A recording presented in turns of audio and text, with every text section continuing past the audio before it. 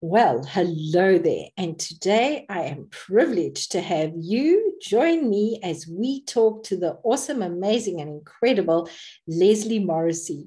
Lesley, thank you so much for taking time out of your schedule to come and talk to us and share with the audience. How are you? I'm brilliant. How are you? Well, I'm much better now that my tech issues are settled. Thank you very much. Lesley, I love chatting with you, and I'm just warning everyone we could go on for hours and we're not going to. Lesley, please share a bit about who you are, how you got where you're going, and what you do. Okay, not necessarily in that order, perhaps. No. Right, my name is Lesley Morrissey. I run a small marketing agency. I suppose you could call it a boutique agency. There's three of us. We all do different things.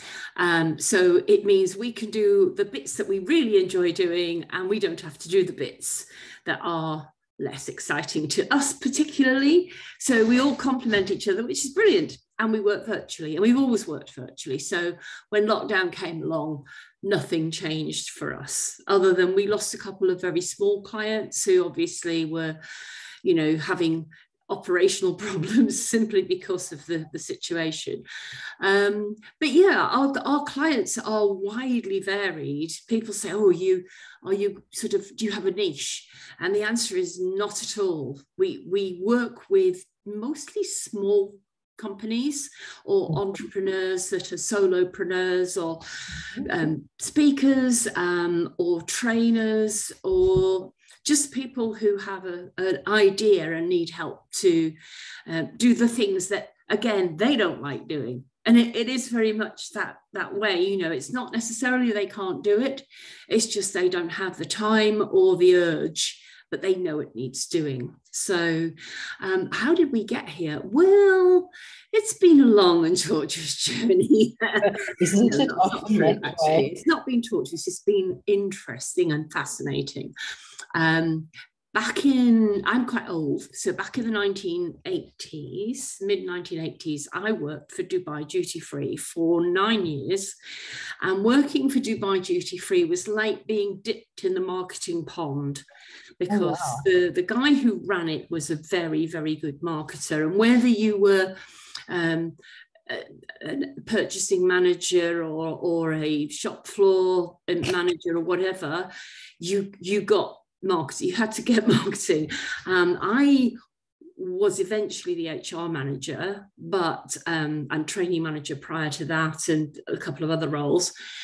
But realistically, I got the job with Duty Free to work with a general manager because I could write. Because he knew that I published in the local newspapers and magazines.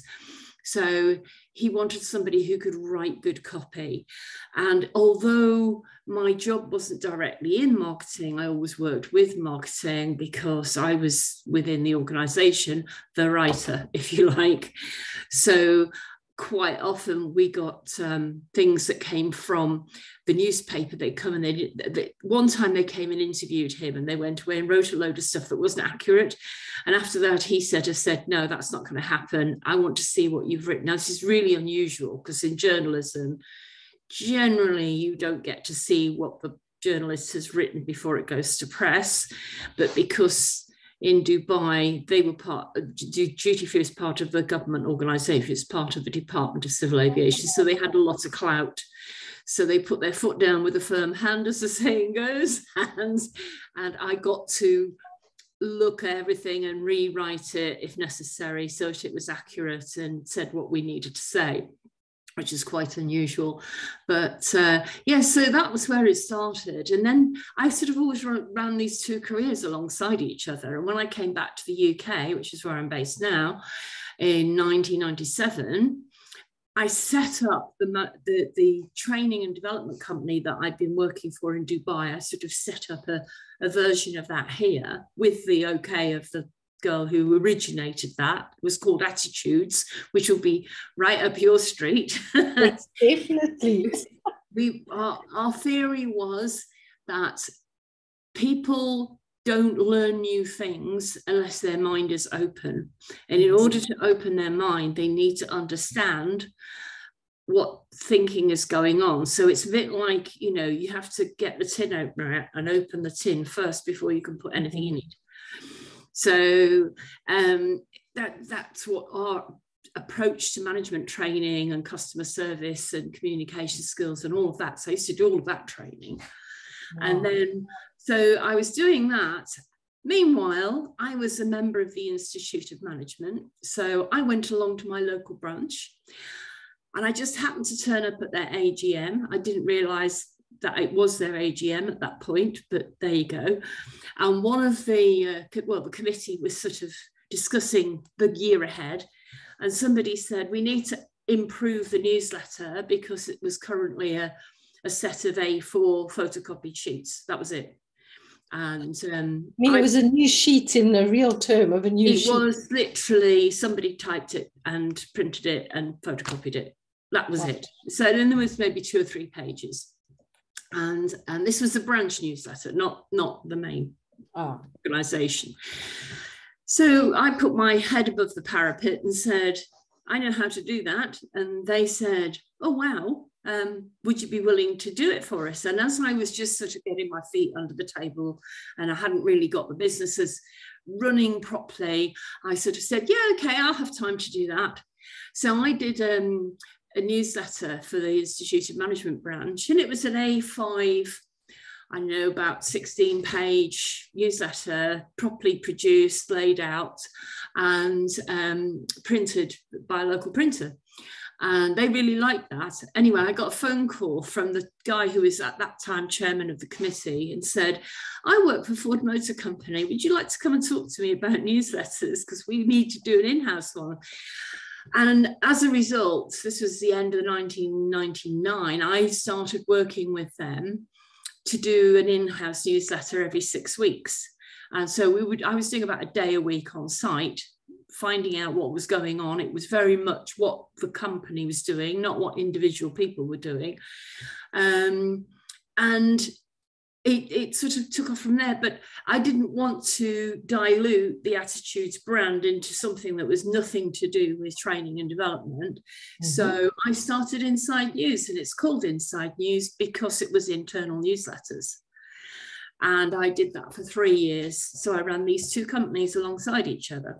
And I ended up in 2005, Attitudes had then got 3 directors and 5 staff. But it wasn't, it sounds like, oh, wow. But actually, it wasn't successful because all the directors had different backgrounds. So I was from consumer side of things. Elaine was from banking, but training. And Tony was from further education with a management accounting background, which was weird because he was rubbish at keeping track of the numbers. And we all were pulling in slightly different directions. And it meant that we never settled and got this is what we're trying to do. These are the people we're trying to reach. Let's go get them.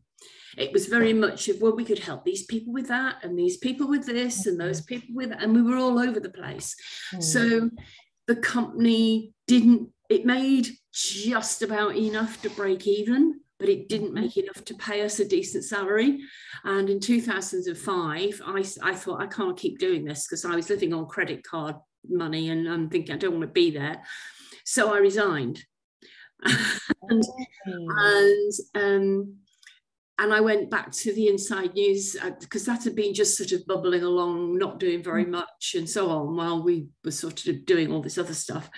And I went networking, basically. I'd already joined eAcademy, which was a British-based networking organisation, started in 1998. And I really worked hard at online networking. It was a bit like LinkedIn, but friendlier at that time, because LinkedIn at the time existed, but it was very sterile. It was a dating agency for employers and employees, basically. That's a wonderful description. Yes. So yeah, that's sort of how all that came together. And then I ended up at that year, I ended up working with the Academy. So I ran their customer support and best practice teams. They didn't have a team. They had one lady who did it, and she wanted to step down. And I applied and met Penny Power, who was the one of the owners. Her and her husband owned it. And she asked me, she said, I've got a very young lad who's really keen, but I don't think he's got the knowledge to be able to do it. So I trained him. Then I got a couple of other people, and I ended up with about 4 or 5 people on a team, and I ran the team for them. So I got to know the background of social media really well. Mm-hmm. So yeah, it was all good. That is so awesome. I just, you know what, as you were talking, really struck me as how you allowed things to unfold. It's not like you forced anything, you just went with the flow. Is that an accurate summation of it? And yeah, I mean, yes, because I mean, obviously Inside News has evolved because, you know, we don't do internal newsletters anymore because when we stopped doing Fords, but we've done a couple of others, but people don't do that kind of thing any longer. I mean, in those days, it was a hard copy. We used to print sort of 8,000 of these. It was sort of 5,500 people on the site, but a lot of them didn't have computers because they were in the Fleet workshop. So they needed a hard copy. Also, it was really useful for them to send it out to like the Institute of Engineers and people like that, and other people that were interested, because the location for Ford was their research and design centre. So there was a lot of interesting stuff going on there, but we had to be very careful about what was published, that we weren't putting out anything that was still under wraps with new designs and things like that. So yeah, it was interesting. We used to be on site about a day a week, wandering around, sort of asking questions and translating engineers' explanation of what that was into a language that other engineers who weren't in that field could understand, let alone the layman. Because it's quite interesting that the, you know, somebody who built clutches didn't understand the chassis, or not didn't understand it, but didn't understand the technology behind it, because they were in 2 different disciplines. So we had to be able to create something that was that spoke a language everybody could understand without needing a degree, you know. Yeah, it's a bit like trying to get cats in one place, I would say. Somebody the other day said to me, they asked me to do something. I said to me, and by the way, it's like herding cats. And I looked at them, I said, okay, we can do this. That is fascinating. So did you ask for help with the terminology? Did you just sit down and figure it out? How did you? I asked them to talk to the engineer and ask stupid questions until I understood it, basically. Wow. Well, what they would consider to be stupid questions. But you know, they come up with some technology term, and I go, so what is that? And they go, blah, blah, blah. And I go, no. How would you explain it to an idiot? Because at the moment, I don't have any engineering qualifications, and some of the people reading this won't, so you need to explain it to me in words of 1 syllable. And they were great. Mostly they were really good, and they would do that. That is very powerful. I remember when we first met, you were taking somebody's book. This is way off what we're discussing now. You were taking somebody's handwritten book and rewriting it. How often does that happen for you? That's a sort of almost a separate bit of the business, and that's something I do because I love it. Back in 2006, I had and this is one of these woo-woo experiences. I belonged to the Professional Speaking Association, and I think you have something similar in South Africa. But the one over here was based on the American version, which I think was where they all sort of stemmed off from. But I'd gone up to Peterborough, which is about an hour and a half's drive from here, to attend a meeting, a monthly, I think it was monthly, they used to have their meeting. And they'd asked me if I would speak about website stuff because I knew a bit about that. And I'm sort of standing in the corridor outside the room with the other people because somebody managed to lock the door and we couldn't actually go into the meeting room. And there was only a small group of us. And I was talking to somebody and the lady next to me said, did I hear you mention Dubai? And I said, yeah, I used to live there. She said, oh, so did I. I went, oh, really? When were you there? So she named an 8-year period. And I went, well, that's when I was there. What's your name? She said, oh, my name's Jo Parfit. And I said, I know who you are. So she said, what's your name? I said, Lesley Morrissey. She went, no, it doesn't ring any bells. I went, oh, you would have known me as Leslie Kane. Oh, yes, I know who you are as well. So then we had this conversation and we'd both written for the same magazines, but we'd never met in 8 years. It was really bizarre because Dubai's quite, the expat community is quite tightly knit. So especially when you're writing for the same magazines, you would expect us to have met, and we just never did. And she did a lot of books, and so we got talking and we ended up friends. So she taught me a lot about editing books, and I took to it like a duck to water, and she was great. So she gave me some of her books, her clients' books to edit, and then I got some others of my own, and I sort of did that alongside doing the web copywriting and all that kind of thing. And now I do. I always say I aim to do 2 a year because it's quite time consuming, and I've done 3 in the last year, and I've got 2 more coming. So, well, 3 if you count. One was published November, 1st of December, I think it was last year. One was I did earlier this year, was published on the 17th of November, just gone. And the handwritten one, which the author's 92, so he doesn't have any technology in his house, not Wi-Fi, not a smartphone, nothing. So I literally had to and he writes extremely well. But we're now at the point where the book is now finished. It's 55,000 words. It's his life story, but it's really interesting. That's not a lot. It's about normal for a book, 50,000 words.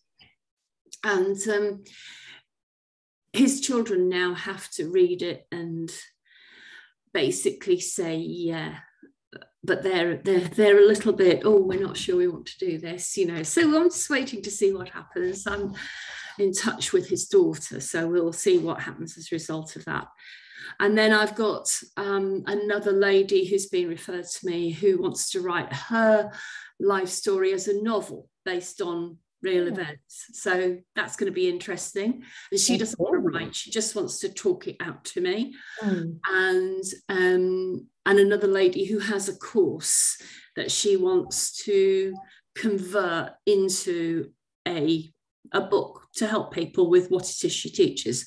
So I suspect I'll be getting the course and taking the content of the modules and videos and things and turning them into chapters. So that'll be interesting too. Interesting and quite time consuming. How do you manage your days? Because you've got so many different things you're working with. It's like I'm going squeak here. Yeah, I do a to-do list. I have one of these. It's yes. I love it. This is an index, a little index card, and my theory is if it doesn't fit on the card, it isn't going to get done. That is a very good theory. For those of you on the podcast, it's really quite small with a paper clip holding it, not paper clip, a bulldog clip holding it together. A mini bulldog clip. I love that philosophy. It's a little tiny, it's about a 3x5 index card. It's small. But also I do put things into my diary, because if I don't have it in the diary, I tend to forget. So I block. So it's not just appointments, but like if I have work to do, like writing blogs for clients, they're already scheduled every month into the diary. So I know when I've got to put them together. And even for our own business, because I write 4 or 5 blogs, well, 1 a week basically for for Inside News. So I do those in a batch at the beginning of the month. And then Heather, who's one of my team, takes the them and finds an image and turns them into social media posts and into a newsletter and uploads the blog. And so she does all of that, because I'm good at creating systems, but she's very good at delivering on them. And that's her role in the team. And the other lady who works with me, Elle, she's a PR person. She's very good at content for social media. So she'll create content for Instagram and for Facebook and all those kind of things. So we all do our bit. I love that, because teamwork can often be obstructive. And yet, from what I've heard from you, yours flows because each of you works in your zone of genius and your zone of greatness, and then the rest gets given to the other one. That sounds amazing. Mindset plays a very large part in what you've discussed here. How do you feel your mindset has shifted and changed through working with other people's words, in inverted commas? Ooh, I don't know. When I started working with Attitudes, the training company, in 94, the thing that we worked on was the whole how your brain does what it does. So it was very much a case of thinking about beliefs, self-talk, the power of belief, because most people tell themselves they can't do things rather than that they can. And we tend, because the way that language is, there's an awful lot of negative things that go on. So just silly little things, you don't think about it. But if somebody's saying that I'm never sick, the strong word in that sentence is sick, not never, it's sick. So sick is always in the frame there. But people don't say I'm always healthy. Yes. It's really bizarre the way our language has got that way. So I taught myself positive attitude with the help of all the programs that we then delivered. And I do believe that you get what you expect, you know, and if you start expecting doom and gloom, don't be surprised if that's what happens. So when it comes to words, my job is to, you know, people do this, what is your life purpose? And I've been on lots of courses and things to do with all of that. And one of them sat us down with a piece of paper and said, just write down your life purpose, and gave us about 40 minutes to do this. And it just came to me, my life purpose is translating other people's messages. Beautiful. And so that's where my skill set sits, is I translate your message in your words in a way that other people can digest it. And I think because I've been told many times that I capture people's voices, and I don't know how I do that. Well, I sort of half know. I think it's just because I listen to what people say, and then I write down what they've said. And, you know, I get people who say, did I say that? Yes, you did. And one of my friends, I wrote her website, and she frequently used to get people come and say, gosh, that must have taken you forever to write that. And she went, I didn't write any of it. Lesley wrote it. They said, it sounds like you talking. That's the secret. You're deeply intuitive, Lesley, and you tap into the person's soul. And that's what makes a phenomenal translator of other people's messages. I think that's beautiful.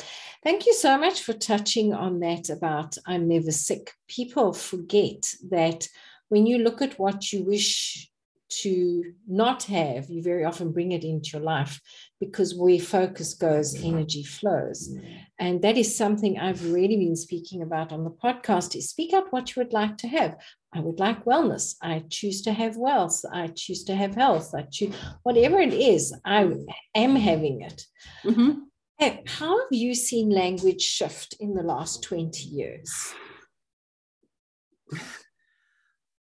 I think it's partly an age thing as well. I think younger people today are much more likely to say what they want, and are less likely to have parents that smack them down and say, no, you know your place. You know? Whereas I think the older generation, because if you were growing up in the 60s and 70s, there was an element of, it was going in the right direction, but it was still, you know, don't get, you know, aspirations beyond your status, you know. Whereas now that's not a thing. So people's expectations, and you know, you hear older people saying, oh, I don't know, these young people, they're coming along and they want to be an influencer, whatever that is, you know, and they think they can make money out of YouTube. Well, actually they can. And they do. Yeah, and they do if they know what they're doing, but not everybody does. So it's a myth that it's, you know, an accident. I mean, people, it's like any other thing that you do, you just keep doing it until you get good at it. And that's how it's sort of, yeah, sometimes you get a lucky break, but that happens in every business, in every sort of part of life. Have you heard what Gary Player said? The more I practice, the more I perfect my skill, the luckier I become. Yes. And I've seen that. What you're describing to me is you've set the intention and you draw towards yourself. What is your next level of purpose, expansion? So I love the way you've put that. Yes. And while you were talking, I was just thinking a lot of our parents came out of the depression after the Second World War. And that definitely had an influence on life. It really did. What are you really passionate about in your work? Oh, simplicity, I think. Because I think you don't need 1,000 words to put over a straightforward message. I think the fewer words you can use, the better.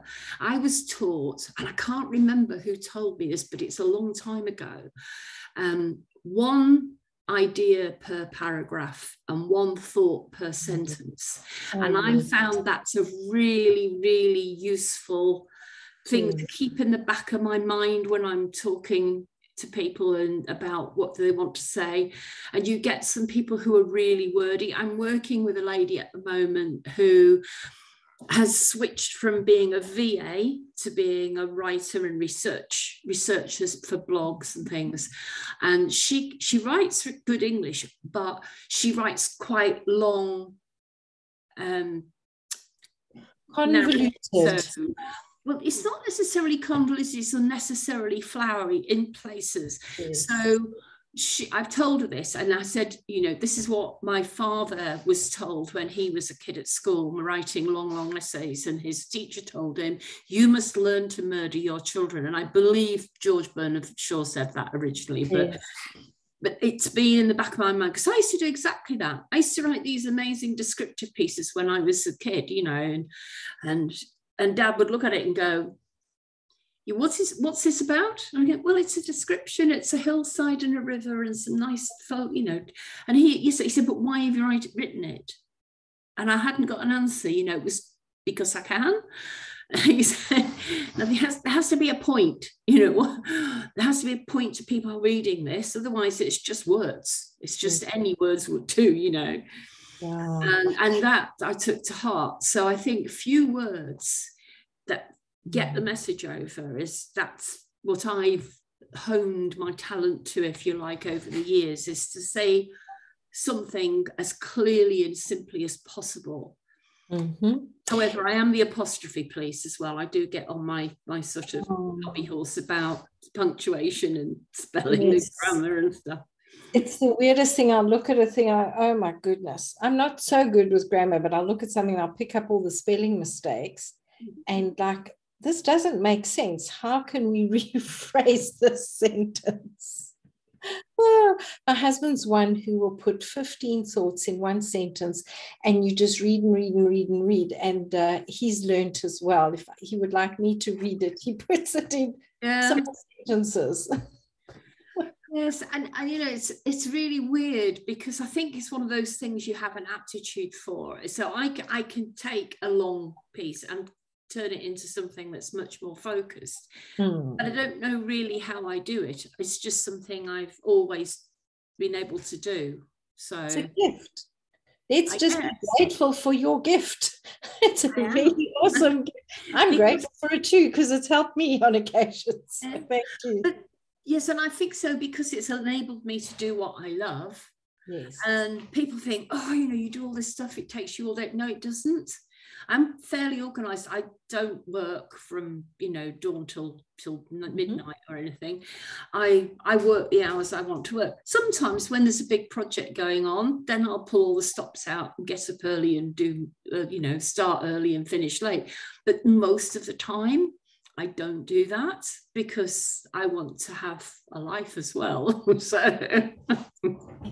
So what do you do for fun? I sing in a choir and I read a lot of books. Beautiful. Tell us about the choir. It was started in January 2020 by a guy called Andy Small, called Busketeers, and it's to raise funds for charities. Not any particular charity, but of course in his first term we got nearly to the end of term and then lockdown happened. So he went online, and we've carried on learning, and we're now obviously back in the room. We've got a performance tonight at our local cathedral. Oh, beautiful. With 300 of us singing, with 2 audiences, one early and then one after. We kick one audience out and bring another audience in, and we do it all again. So it's a set of about 10 songs, about a 45-minute set. And we did it last year and raised about £8,000. In total, since the choir started, we've raised somewhere around £70,000. That is wonderful. Wow. For various different charities, yeah. Something so so in inverted commas simple and so effective, I think, and it brings so much joy. I love listening to choirs. So yeah, well, we don't sing sort of choral stuff. We sing pop music and things like that. I'm out of love. We are singing "Oh Holy Night" because that's our Christmas song this year. Oh. But and as Andy puts it, it's got smooshy melody, smooshy harmonies in it. So I love it. But it is fun, and it's interesting that one of the girls in the choir has a T-shirt, which I keep meaning to go and see if I can find, and it says on the front, "I don't need a therapist, I sing in a choir." That is beautiful. I don't think the therapist would be so happy, and yet it does. Because if you think about it, just like words, singing is frequency, and frequency heals. It's very sad to say our time is drawing to a close. What final words of wisdom would you like to share with our audience around mindset, writing, whatever comes to mind? I do think you get what you expect. I think you're like a juice machine, and if you put grapefruits in, you don't get apple juice out. Yeah. So what you put in is what you get out. So if you go around with positive things going in and you open yourself to the opportunity for positive things, then positive stuff comes out, and vice versa, of course.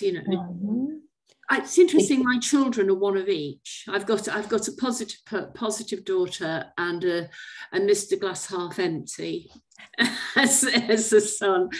And although I had a really good joke recently, and it was, you've heard that an optimist sees the glass as half full, and a pessimist sees the glass as half empty, and an engineer sees that the glass is twice as big as it needs to be. That is amazing. And then you have somebody who practices mindset alchemy comes and says, "Oh, where's the jug so he can fill this up and have more?" Yeah. Oh, Lesley, it's been such a pleasure having you. People, I'm going to put Lesley's information below. So if you would like to speak to her about copywriting, social media, anything, please get hold of her.